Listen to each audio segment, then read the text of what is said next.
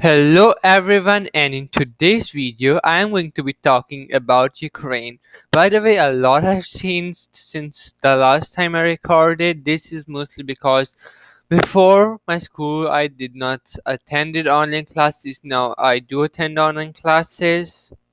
My school is open, but I still attend online classes due to all the COVID-19 stuff, and I also bought a new headphones so I can listen better during my online classes. But it is also attached with the mic, so I can also record the videos better, which is the first time me doing that. So I hope the quality is a bit better. And with that said, let's begin. Ukraine explained. This is their flag, a pretty simple one for a huge country like Ukraine, but huge countries often tend to have more simple flags like Russia, Ukraine, maybe even Canada.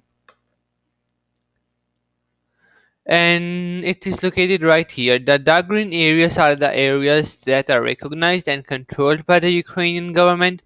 The green areas are the areas that are disputed in wars or are recognized by the Ukrainian government and the rest of the world, but not by one country. Looking at you, Russia. It borders Belarus. By the way, it borders Belarus to the north, Russia, its biggest enemy, to the east, Slovakia, Poland, and Hungary to the west, and Moldova and Romania to the southwest. And this thing, which I don't remember name right now, Caspian Sea. Yeah, I guess it's Caspian. No, it's not Caspian Sea. I don't remember the name.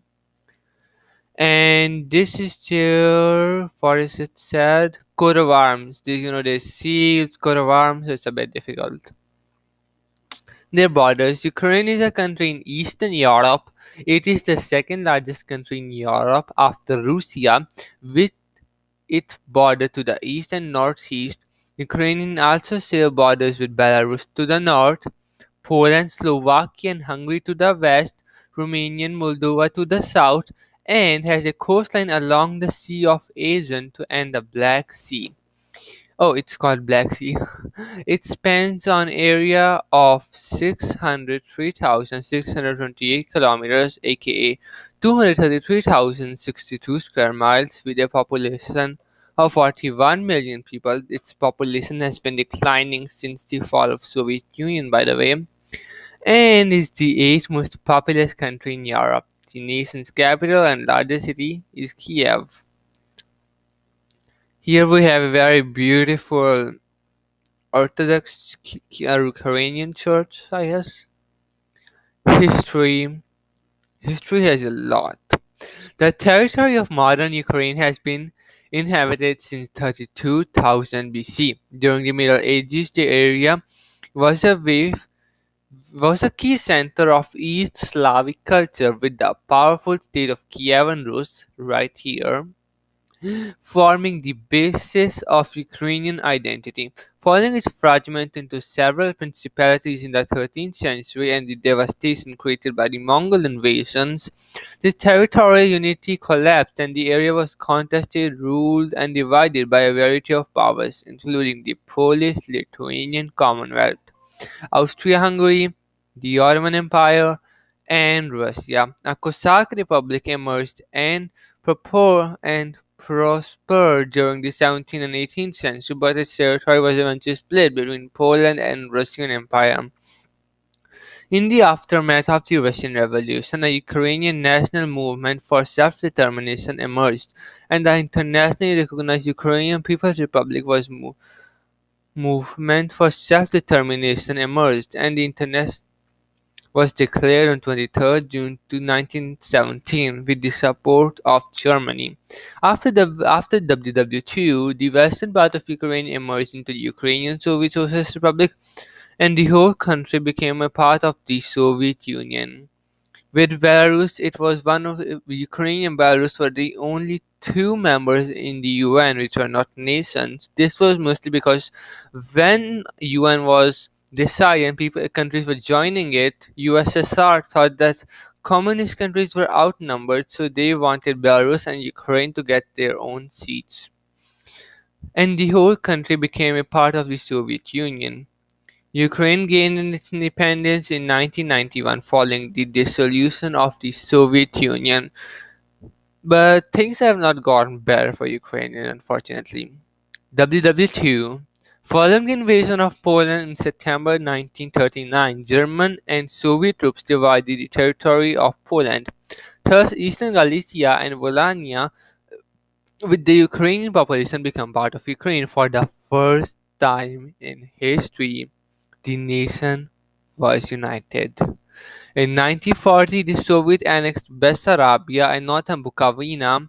The Ukrainian SSR incorporated the northern and southern districts of Bessarabia, northern Bukovina, and the Ertsa region, but it ceded the western part of the Moldovan Autonomous Soviet Socialist Republic to the newly created Moldovan Soviet Socialist Republic. These territorial gains and of the USSR were internationally recognized by the Paris Peace Treaty of 1947.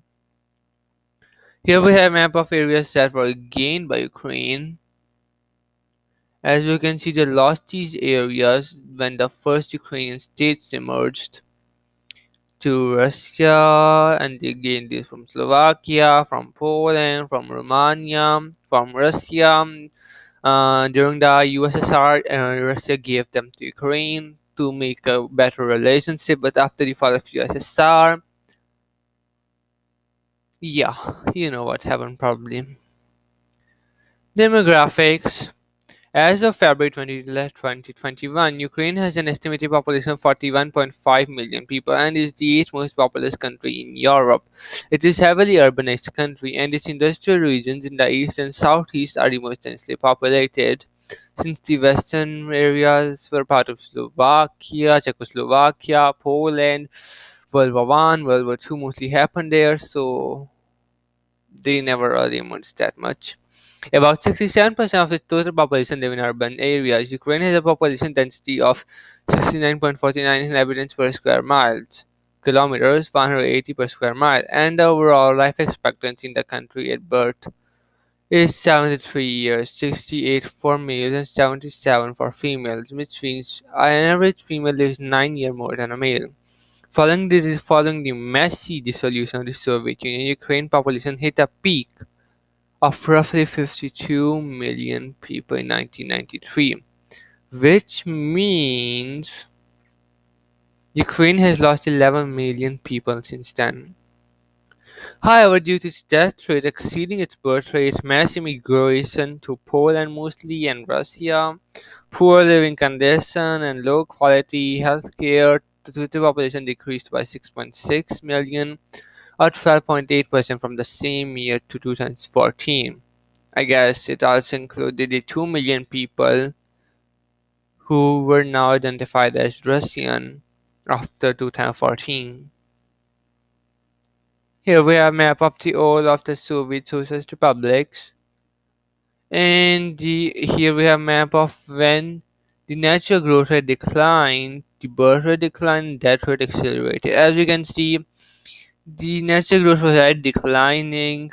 Natural growth was already declining. The birth rate was and the death rate was already getting higher. So yeah, sucks to suck, I guess. Sad fact: Ukraine with Moldova is considered one of the most poorest countries in Europe. With Moldova, in terms of ethnicity, 77% of the population consider themselves as Ukrainians. 17.3% is Russians and 4.9% are other unspecified. Religion, not really that heterogeneous, pretty homogeneous at 87.3% Christianity, 11% irreligious due to Soviet Union, I guess, 0.0% others, and 0.09% were like, meh, screw it. In terms of denomination, they are considered Ukrainian. The country is unitary semi-presidential constitution. The Republic president is Volodymyr Zelenka. The prime minister is Denis Shimoenko. The chairman of the Verkhovna Rada is Dmytro Ratsuskos. Sorry for my accent. I'm not Ukrainian. I don't speak Slavic languages. Legislature Verotsarada. I feel like I'm just making fun of myself at this point. First was Kiev and Rus, then the Christianization of Kiev, Kingdom of Ruthenia, Remanat, Ukrainian People's Republic, independence from Russia, Western Ukrainian People's Republic, Act of Unity independent from USSR, referendum current constitution, revolution of dignity, which happened during the year that Crimea was also included. 2021 estimates 41 million people, excluding Crimean Sevastopol. In 2001, it was 48 million, the density 73.8 kilometers people. The total GDP is growing at 429,947 billion at 48. The per capita 10,310 at 108. Yeah, that is not a good number. I thought to compare it with Africa, but no, apparently Africa and Ukraine seems the same. Apparently. But yeah, a lot of countries like in Africa and like Algeria, Tunisia, Libya, Egypt, Botswana, South Africa is the same as Ukraine, maybe even worse than that. And their Gini is 26.6, low. I don't know if it's a good thing, a bad thing. I don't even know what this Gini means at this point, anyways.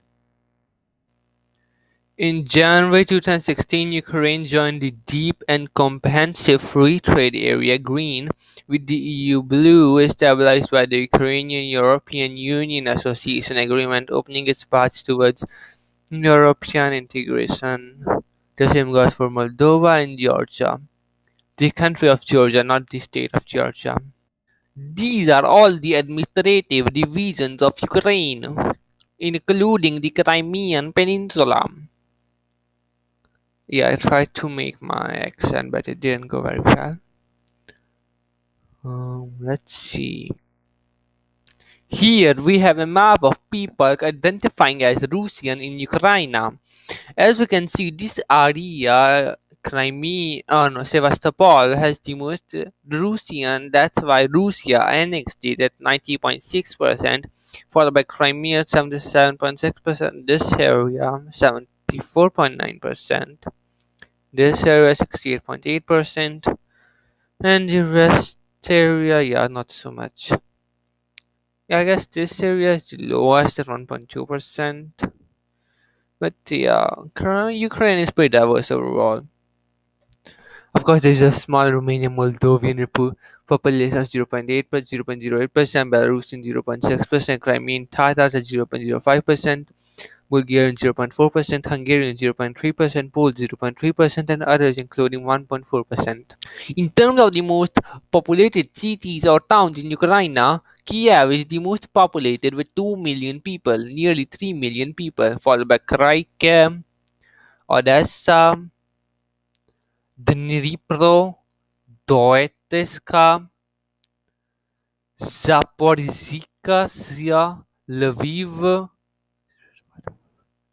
Kryvnia, Mrkoala, and Mrkoala. Let's see more. And that's it for today. I guess there are things that I missed out since Ukraine is a big country with a lot of diversity. Diversity meaning Ukraine, Russia, and nothing else. And a lot of, unfortunately, immigration due to a lot of poverty, like $10,000. Yeah, even Mr. Beast gives more than $10,000 to, like, literally. Mr. Beast gives like $30,000 a little bit to people like that. Which would mean that if a Ukrainian person with an average of 10 grand per year, if he does that, like if he is in the Mr. Beast show and he wants like $100,000, he would have made the same money that he won, like, I don't know, an hour, $100,000 in 10 years. Yeah, this does not sound very fun. Especially when you realize that, like here in Canada, houses cost like $700,000, which would mean you have to work 70 years to earn $700,000 to buy a house. Yeah, that doesn't sound fun at all. But anyways, if you enjoyed the video, click the like button, share this video with your family and friends, and if you have not already, what are you waiting for? Subscribe to my channel. And I will see you in the next video. Bye.